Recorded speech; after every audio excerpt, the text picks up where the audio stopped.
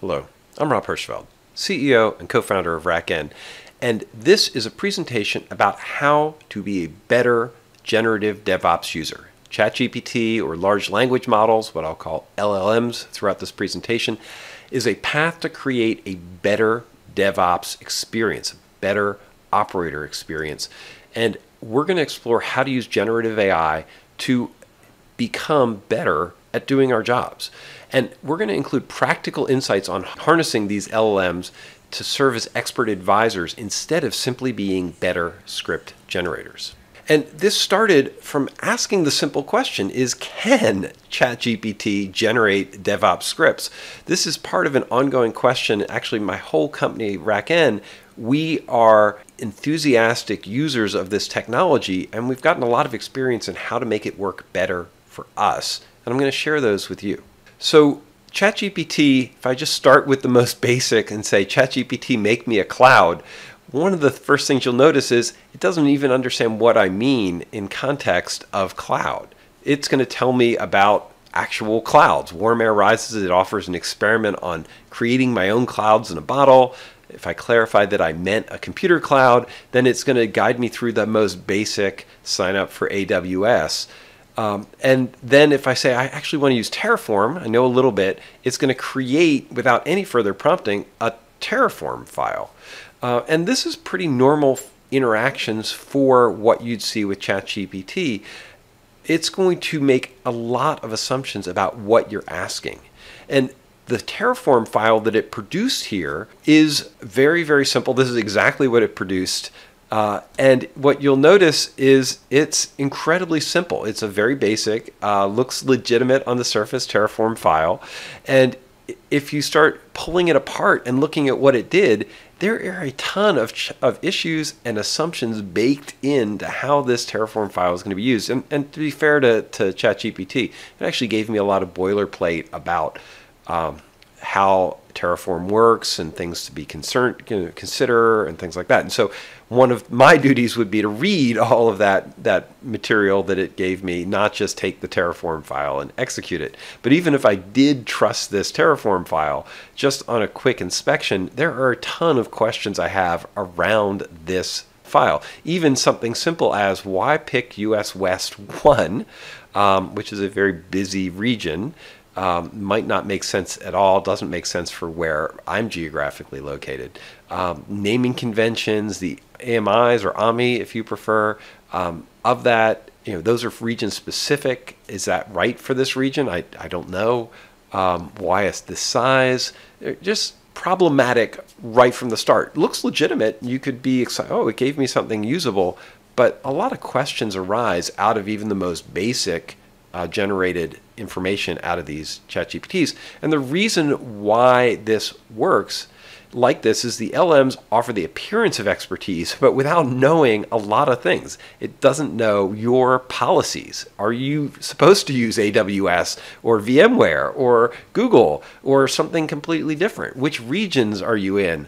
Which operating systems do you prefer? Do you have naming conventions you're supposed to be using? Tags that you're supposed to be adding? Required setup? All of these things are unique to your environment. It also doesn't have any information about actual syntax rules here. My example about AMI alignment and knowing if you're in the right region for that alignment, it doesn't know that rule. It will produce an AMI based on what it sees on the internet without actually knowing if that's valid. And that same problem applies to allowed configurations. Does it compile? Does it actually work? It's not testing anything. It's just giving you what it thinks is the right answer. Is it well-designed code? And is it the right version, right? These models are trained on older systems, and there's capabilities that are in recent versions and bugs and security issues that might be in recent versions that it doesn't actually know anything about, because it's not analyzing the systems or the rules or the programming language and making its recommendation. It's doing it based on a body of knowledge and inferring the right thing to do.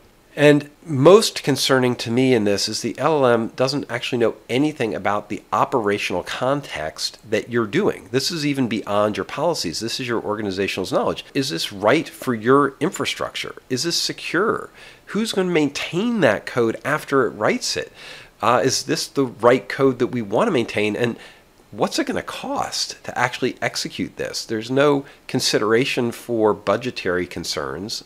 You could prompt and add some of those pieces and ask those questions. That's exactly what we're going to be getting into. Every one of these questions here could be added into the prompting, and you have to know to do it. That's why you're here. That's why you're listening to this talk, is to get some better idea about that. And it's important to think through, this isn't just about, can I generate more automation? We had a roundtable with industry leaders a couple of months ago. You're welcome to read it and listen to it. We did a summary with RedMonk. It was absolutely fantastic. And the thing that jumps out to me from that roundtable was we had a VP of infrastructure at a top US bank say, we already have too much automation. It's hard to maintain. They have a lot of silos. It's not that we haven't automated things. The challenge that we're facing here is that we have so much automation that we don't know how to manage. So we want to see if LLMs are going to add to our existing dumpster fire by having us generate even more automation without controls and governance, or can we use it to fix the automation we have? Can we make us better at leveraging what we have in-house, and actually when we build automation, make more durable, reusable automation? Because ultimately that is the key distinction here, not adding more and more automation into our existing dumpster fire. And the reason we care about this, the reason my company RackN thinks so hard about this, is that we help companies deal with exactly this problem, and we hear it over and over again. Our mission is to make better operators, to allow automation to be reusable and shared and composable, so that you're not maintaining automation just for your company, but you're actually able to leverage community good automation. And we are super excited about having LLMs and AI contribute to finding and reusing automation and making the automation we have better, rather than just creating new shallow automation. And what our platform does, and why that's important to us, is that we are an infrastructure as code automation software platform, what you might think of as a DevOps scaffolding. So instead of replacing Terraform, we connect Terraform and Ansible and Bash scripts and boot processes and things like that. Fundamentally, we are empowering operators to work better across all of these automation silos to build an integrated system. In doing that, we recognize we need to understand what's holding you back. And what we see is a surplus of equipment types, vendors, documentation, tools and tooling silos, and architecture. We have a lot of this stuff, and it's okay. Our environments are complex, they are needfully complex, but we have to help operators cope with all of these different options and systems that you have to manage. Unfortunately, that's coupled with a lack of reusability and validation, simple linting, just knowing if scripts will work correctly, having time to work on backwards compatibility and make sure you don't break scripts in a new use case for an old use case, building more resilience in so faults can be detected and fixed, and then actually sharing state so all of these tool silos can work together into a system. And so we really have a challenging environment to work within. So how does LLM help with these challenges? As you might expect, it can help you write scripts and refactor scripts, and I'm going to show you concrete examples to help you do better with these functions. You're going to be surprised as you learn to do this that it can actually substantially improve the quality of your output if you ask it to. That it can translate the format of things into languages that you're comfortable with or things that you want to consolidate.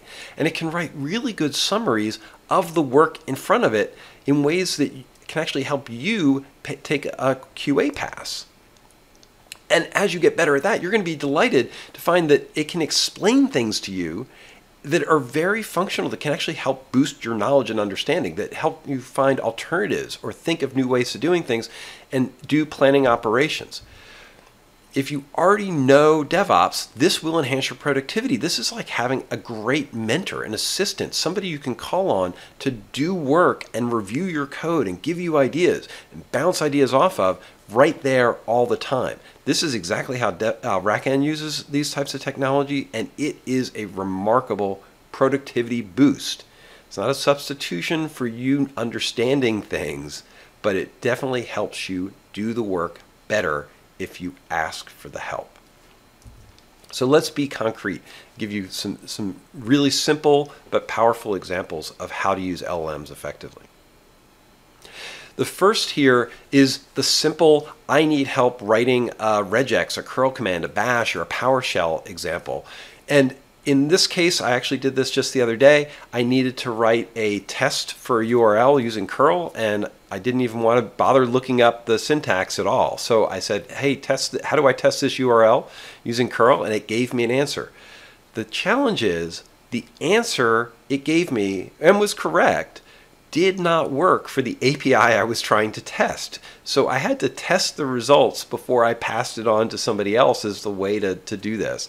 When I told ChatGPT that it didn't work, it gave me an alternate way to do it, and that way worked and was a much better use of the technology, and I was able to give that answer and embed it into our documentation for testing some of our APIs. It gave me a lot of great boilerplate text. It gave me an idea. I could have certainly done this myself, but having something write the syntax for me in a meaningful way was very helpful. You'll see a lot of code generator stuff. You really are back to chats. There isn't a code generator for your PowerShell or your bash scripts yet. There is code complete, but that's not as intelligent as what we're looking at in these types of systems. And if you were not using this, you were actually spending a lot of time writing these commands, especially if it's regex or code snippets or bash or PowerShell. You're spending a lot more time doing that than you need to.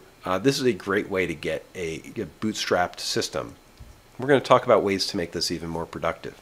Another thing that you can do that's really powerful is you can ask it for code review and recommendations. So I asked it to look at some Terraform that I had. It gave me a ton of information about that Terraform. Now, when you look at that, a lot of its recommendations are not right. Some of them are excellent, and some of them are based on an interpretation of what's in that code that is not actually complete. And so you have to look at its example as partial truths. And then what you can do is you can go and recommend those improvements, and it will go and actually do those updates for you. Once again, some of the updates it put in were not appropriate, and so I had to go back through and check it and review it and make sure. Now, one of the tricks is to ask it to make improvements and then tell it, don't make this improvement, don't make that improvement, or be more prescriptive in how you let it do that. Effectively guiding a junior engineer through this process. And that experience can be very fast. It gives you a sense of basically co-working with somebody and evaluating things. So if you're doing it right, you never accept anything it does on faith, but you do treat it as an intelligent coworker who can do work really quickly and then accept your feedback or give you feedback on the work you're doing. In that sense, the ability to allow it to do refactoring is really powerful. One of the recommendations that ChatGPT had made here on my Terraform was that I could convert it to modules. That Terraform was not really long enough to justify doing modules, but when I asked it to convert it, I said, go ahead, please convert it into modules, and it did definitively do the work for me. So it gave me a really nice head start in doing the type of refactoring work that I would have had to go and do some grindy toil, break down and put things into the right place and get the syntax right. Here, it did all that work for me, and that was actually really helpful. There's a huge caveat with this. Since the LLM doesn't know anything about your operating environment, it doesn't know enough to say, wait a second, there is an existing module in your library that you could be using to do this type of work. You should use that instead. And so you have to be careful that you are aware of your environment, or, and we'll talk about how to do this, prompting to include a list of the modules that you have available and what they do so that it will include it in that analysis.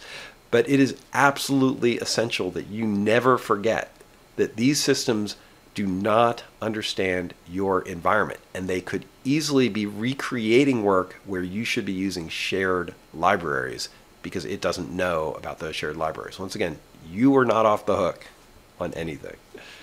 One of the things that I found most surprising and exciting in a lot of use cases is the ability to do re-platforming. So I took this same Terraform thing and I said, you know what, I actually am not interested in using Terraform here. There's been a lot of noise right at the moment about Terraform in general, and you might decide, you know what, Terraform is too risky for me, or our company wants to switch to a different platform than Pulumi, or I really don't want that abstraction. There's tons of reasons. Or you're just not used to Terraform and you're more comfortable with something else, and you want to see and understand what Terraform's doing behind the scenes.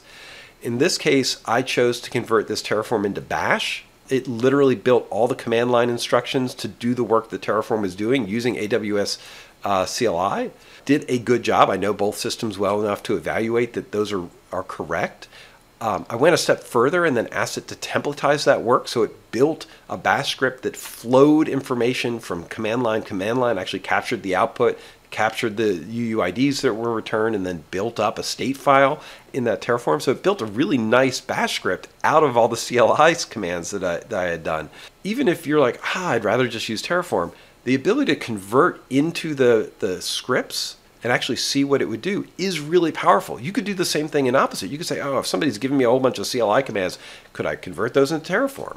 Could I convert them into Python? That's amazingly powerful. If you were used to using one thing, if you like Ruby more than Python, you could be converting a library easily into your comfort or into English and then reviewing it to make sure that it made sense and giving yourself a code review based on a reinterpretation of that code. The potential here is amazing, right? Not just that I could tool lock in out and convert between tools more easily and then help my company consolidate into a more limited number of tools, but I can actually then reinterpret things and get new impressions on how things work. That can be very potentially exciting. One of the things that's always worth knowing, and people don't understand this, they don't accept it, prompting and tone really matter in how these systems work. I did a fun experiment where I talked to it in Cowboy, the howdy y'all, and I talked to it in French and added bonjour and things like that. Just little simple ads. I actually did dude where I was rude to ChatGPT and very impatient with it. And in each case, it responded to me appropriately for that persona, and the and matters here, and it gave me different advice depending on who I pretended to be. I asked the same question, in a lot of cases with the same words, but the tone, the prompting, the framing I gave as a persona actually changed the advice it gave me. So you need to make sure that you are asking it as a persona, a DevOps engineer and a Python developer, a cloud expert. And it actually helps in the models if you are polite, that actually nudges the model into behaviors as it interacts with you that will give you a more helpful result. You're thinking, wow, this is really weird. This is one of the top tier skills of learning how to work with these systems.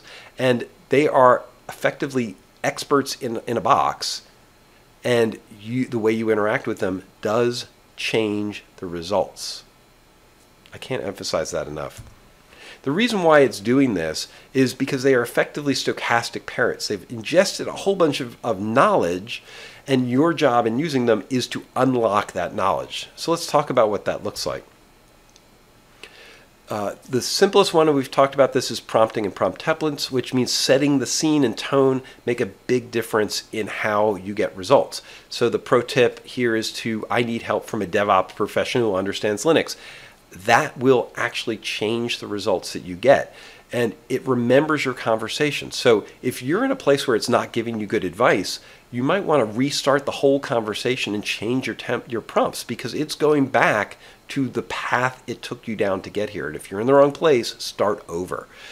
What I recommend is actually keeping a pre-wired framing template where you actually might have a whole bunch of information that you drop into that chat at the start to give it information about your environment, what you're trying to accomplish, that you use Google, that you use Amazon, that you use VMware, that you prefer this distribution of Linux with this type of system.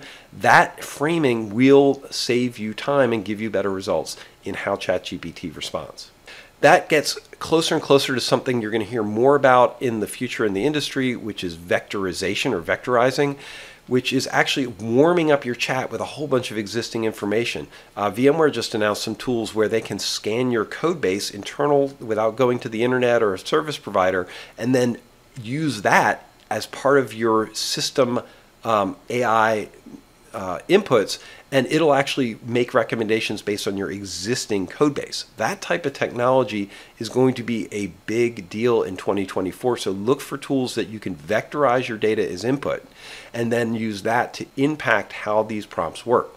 That's exactly what RackN has been doing with something we call RackN GPT, where we've ingested all of our documentation and code, and we are building an integrated chatbot to help operators find and use existing automation. So instead of building new automation and new scripts, there's so much in the product already. If people knew how to find it, they would be more productive.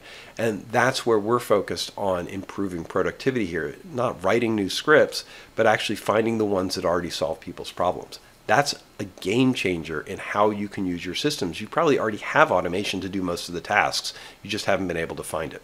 But watch out for sending sensitive information into the public domain. Just because you can do this doesn't mean that you should take all of your operational data and information and dump it into ChatGPT. That is not safe. So be careful where and how you are sending this information and what you're sending and sharing with these tools. Know who's going to be potentially consuming it on the other side. My recommendation is don't share things if they're sensitive.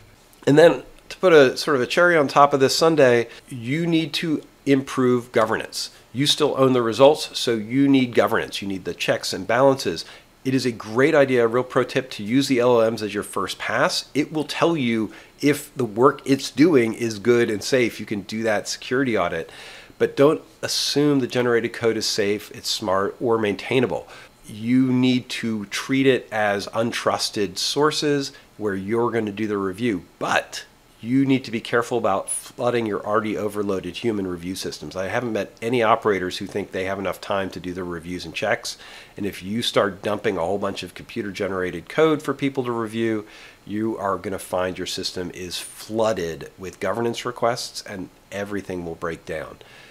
You need to find ways to have less governance burden, which means doing more pre-work in these systems, in a lot of cases finding smaller changes, reusing modules, using existing automation and tweaking existing automation reduces governance burden rather than basically creating many clones of the same information that then people have to check.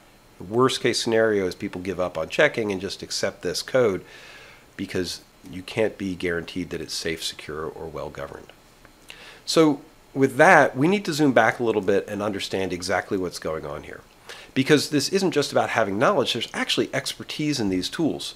And it's important to understand what is expertise. I like to compare you to a cordon bleu chef. There isn't really a lot of difference in the food, the tools, the ovens, the kitchen, but the knowledge that chef has in how to prepare the food makes all of the difference. And what we're able to do here is actually change the game and bring knowledge into your kitchen that you need to take advantage of.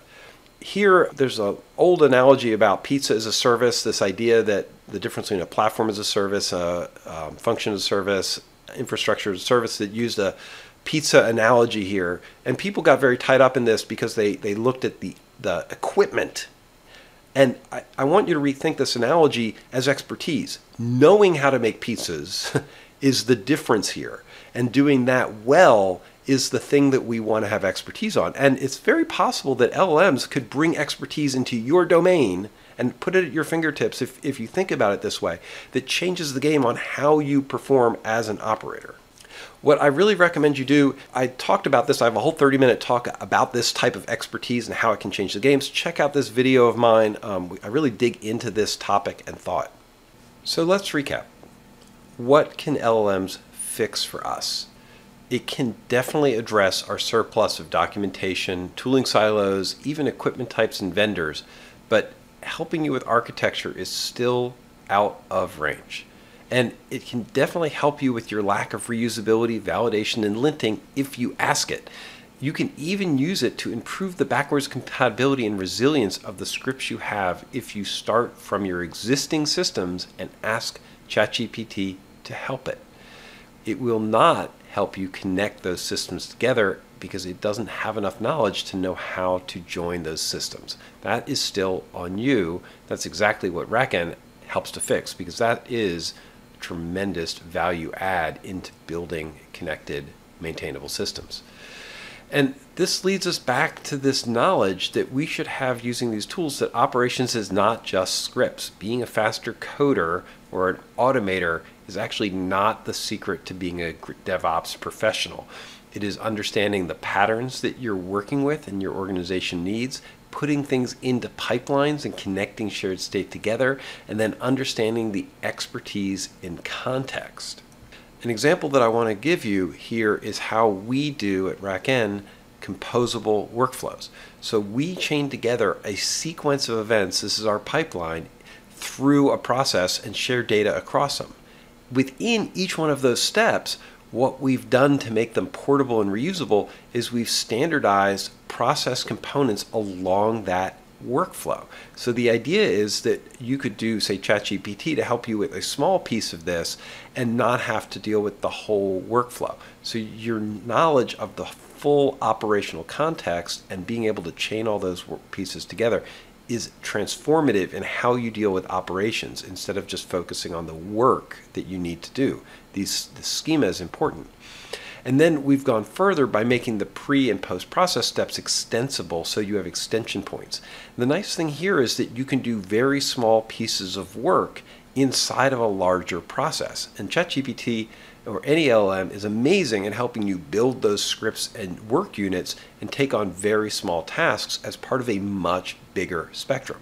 The LLM doesn't have enough information to do all of these pieces and build this pipeline, this shared state information, but it can really create a much more powerful experience for you by helping you work within these other systems and understand how to build the small units of work that make a big difference. Together, all of these ideas can help reduce sprawl if you do them well. Work on your prompting templates, vectorizing your data, and fix your governance so that you can limit the amount of garbage that you produce in your own organization and really focus on having less operational work to do, less operational things to manage and govern. That is the key to using LLMs effectively in your organization. I hope this has been helpful. If you have any questions, I am happy to help you talk through what these ideas are, share tips and tricks about being a better user of these tools. They are amazingly productive, and I wish you good luck in using them. Thanks.